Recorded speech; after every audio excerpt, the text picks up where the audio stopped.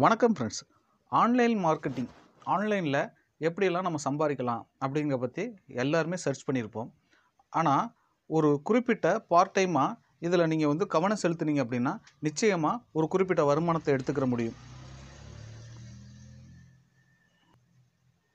இதில் லட்சக்கணக்காக சம்பாதிக்கக்கூடிய நபர்கள் இருக்காங்க. ஸோ அதனால் நம்ம சரியான விதத்தில் நம்ம ஃபாலோ பண்ணிக்கிட்டு போயிட்டே இருந்தோம் அப்படின்னா யூடியூப்லேயும் சரி, மற்ற அப்ளிகேட் மார்க்கெட்டிங், மற்ற வெப்சைட்டு இது மூலமாகவும் நம்மளால் ஏர்ன் பண்ண முடியும். ஆனால் இதுக்கு முன்னாடி இந்த மார்க்கெட்டிங் எப்படி வேலை செய்யுது அப்படிங்கிறது நிறையா பேருக்கு தெரிய மாட்டேங்குது. யூடியூப் சேனலை பார்த்தோன்னே யூடியூப் சேனலில் 2 வீடியோ போடுவாங்க. அதுக்கு ஒழுங்காக சப்ஸ்கிரைபர் கிடைக்காது. அதே அளவுக்கு கூகுள் அட்சன்ஸும் கிடைக்காது. ஸோ அதனால் யூடியூப்லேருந்து வெளியில் வருவாங்க.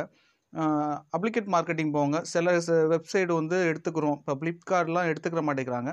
இது அமேசான் ஓகே பண்ணுறாங்க. அப்போ அவங்களுடைய ப்ராடக்ட்டை நீங்கள் ரிவ்யூ பண்ணும்போது சில நேரங்களில் உங்களை சிலவங்க வித்தியாசமாக சில விமர்சனங்களை கொடுக்கும்போது அப்ளிகேட் மார்க்கெட்லேருந்து நீங்கள் உதவுங்க. அது மூலமாக வருமானம் கிடைக்காம போகிறதுக்கு வாய்ப்பு இருக்குது. மற்ற வெப்சைட்டை பற்றி ரிவ்யூ பண்ணுறதுனாலையும் நம்மளுக்கு வருமானம் கிடைக்கும். ஆனால் அதுக்கு நம்ம ஒரு திறமைசாலியாக இருக்கணும்.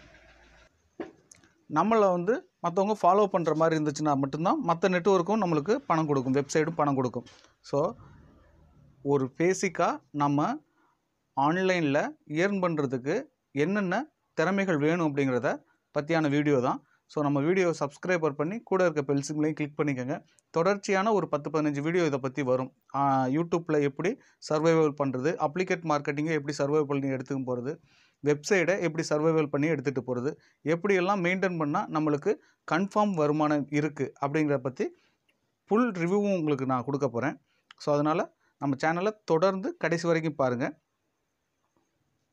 யூடியூப்பை பொறுத்த வரைக்கும் முதல்ல சப்ஸ்கிரைபர் அப்படிங்கிறது தான் நம்மளுடைய நோக்கமாக இருக்கும். அதே மாதிரி டைமிங், வாட்சிங் டைமிங் அப்படின்னு சொல்லிட்டு இதுதான் கூகுள் அட்சன்ஸ் எதிர்பார்க்கக்கூடிய விஷயம்.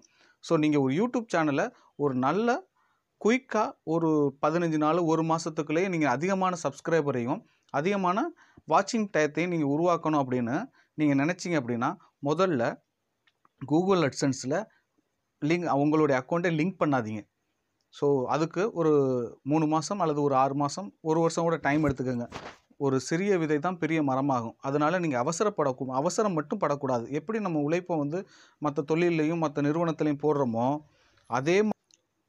அதே மாதிரி தான் இன்டர்நெட்டை பொறுத்த வரைக்கும் நீங்கள் உங்களுடைய உழைப்பை, மூலதனத்தை காலத்துக்கு விதைக்கணும். ஸோ ஆனால் நம்ம ஒரு நல்ல வீடியோவோ அல்லது நிறைய விஷயங்களை உங்களுக்கு தெரிஞ்சதை நீங்கள் பகிர்ந்துக்கிட்டு வந்தீங்கன்னா சப்ஸ்கிரைபரும் சரி, வாட்சிங் டைமும் கொஞ்சம் லேட் ஆகிக்கிட்டே வரும்.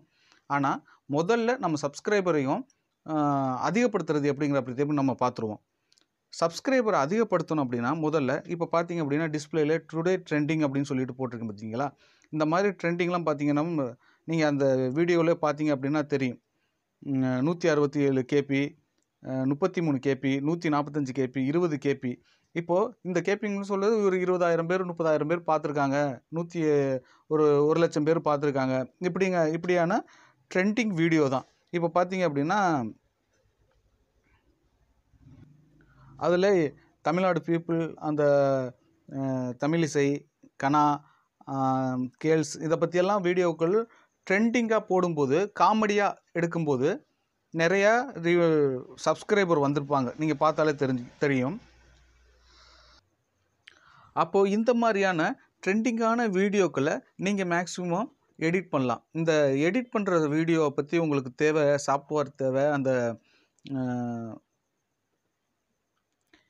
எடிட்டிங் ஆப் தேவைன்னா நீங்கள் கமெண்ட் பண்ணுங்கள். நான் உங்களுக்கு முடிஞ்ச அளவுக்கு அந்த வீடியோஸுடைய லிங்கை உங்களுக்கு நான் கொடுக்குறேன். அப்போது முதல்ல ட்ரெண்டிங்காக நம்மளுடைய சப்ஸ்கிரைபரை உருவாக்கணும் அப்படின்னா ட்ரெண்டிங்கான விஷயங்களை முதல்ல போட்டுக்கிட்டே வரணும். உங்களுடைய சேனலில் ட்ரெண்டிங்கான விஷயம் அந்த யார் மக்கள் அதிகமாக என்ன பார்க்குறாங்களோ அதை பற்றி.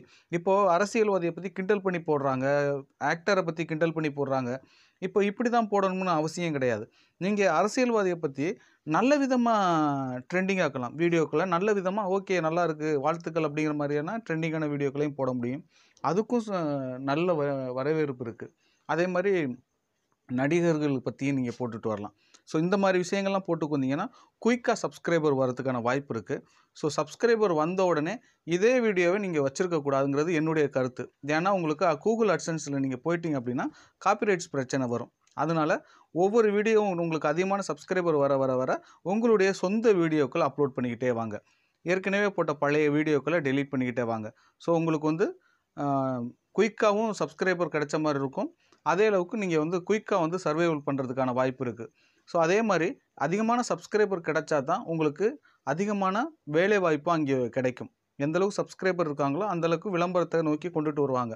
சப்ஸ்கிரைபர் கிடைச்சாங்க அப்படின்னா ஒரு கடையை பற்றியோ அல்லது ஒரு வெப்சைட்டை பற்றியோ உங்களை வந்து மார்க்கெட்டிங் பண்ண சொல்லி உங்களை அப்ரோச் பண்ணுவாங்க. இப்போ பார்த்தீங்க அப்படின்னா ஹலோ ஆப் இருக்குது பார்த்தீங்களா, அதில் மேக்கப்பா அந்த லிங்க்கு ஷேர்டு இந்த மாதிரி ஆப்லாம் பார்த்தீங்களா இருக்குது. ஸோ இந்த மாதிரி ஆப்லாம் வந்து ரிவ்யூ பண்ணுறதுக்கு உங்களுக்கு வந்து வாய்ப்பு கொடுப்பாங்க. கூகுள் அட்சன்ஸ் மட்டும்தான் வருமானம் கிடையாது, நிறைய கிடைக்கும். ஏன்னா விளம்பரம் தான் இன்றைக்கி முக்கியங்கிறதுனால நிறையா கிடைக்கிற வாய்ப்பு இருக்குது. இப்போது வந்து அதிகமான சப்ஸ்கிரைபர் எப்படி வர்றதை பற்றி நான் உங்களுக்கு சொல்லிட்டேன்.